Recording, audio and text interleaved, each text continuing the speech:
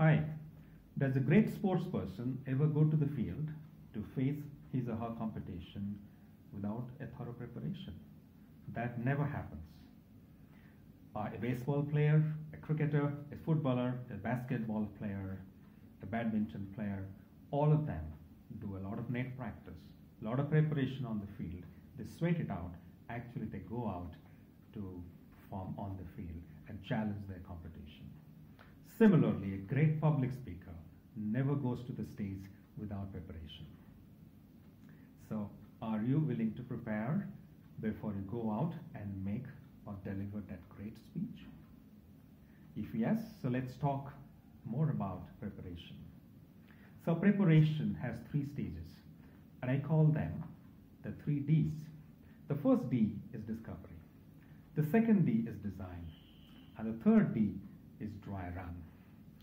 Every public speaker, before making a great speech, has to go through these 3 stages. So let's understand each one of them. The first one is discovery. So discovery is all about finding out.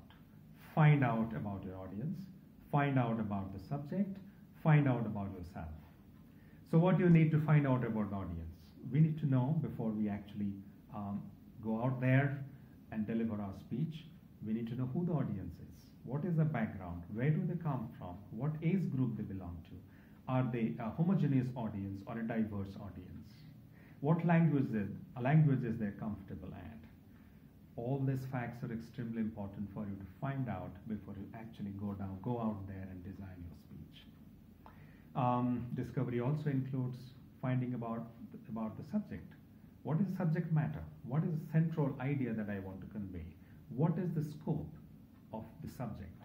What is the goal or objective of my speech? It's important to find out about the subject.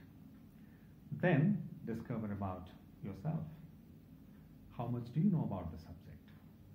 What kind of expertise, confidence, mastery you have on the subject matter?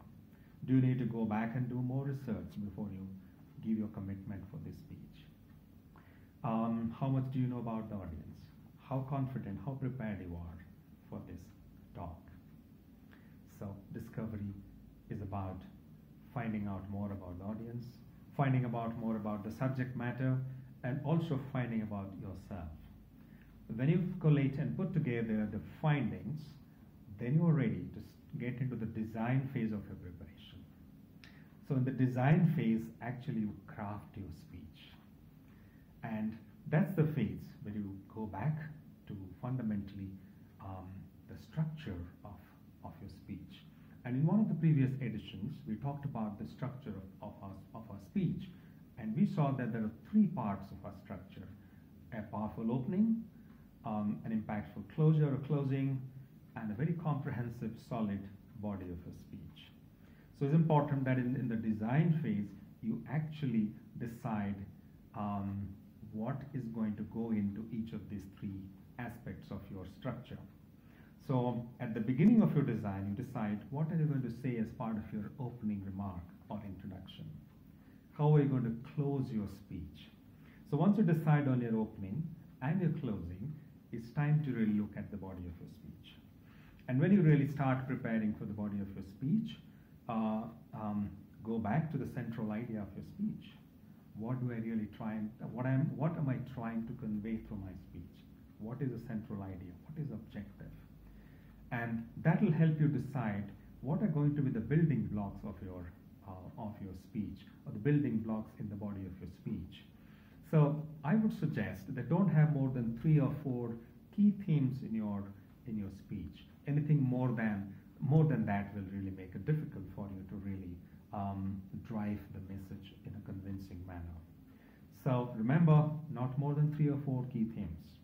So once you decide what the key themes are as part of the body of your speech, then decide how are you going to transition seamlessly from one theme to another.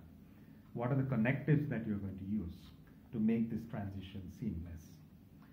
And then decide for each theme what story you're going to share, what example you're going to give, what information or what facts that you want to share, what statistics that you're going to share, what data points that you are going to share in order to convey the central idea of your speech. So that's the design phase of your preparation. The last phase of your preparation is dry run. So dry run is nothing but rehearsal. You know, just practicing your speech, imagining that you are delivering it in the real world. So the dry run has to be real. Imagine that you are delivering the speech right now.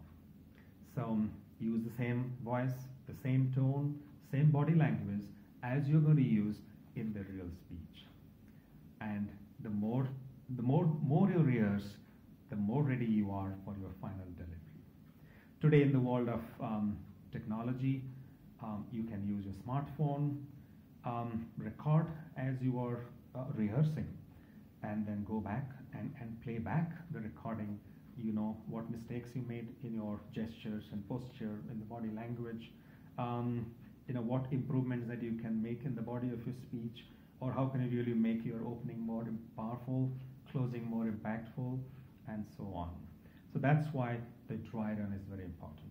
If you don't want to record your speech, go and stand in front of the mirror and then deliver that speech. But remember, a dry run is as good as a real speech, as good as a real presentation. So friends, to get ready for that best-in-class, fabulous, great speech, you need to go through 3 stages of preparation: their discovery, design, and dry run. So wish you all the best as you get ready for your next fantastic speech. Thank you.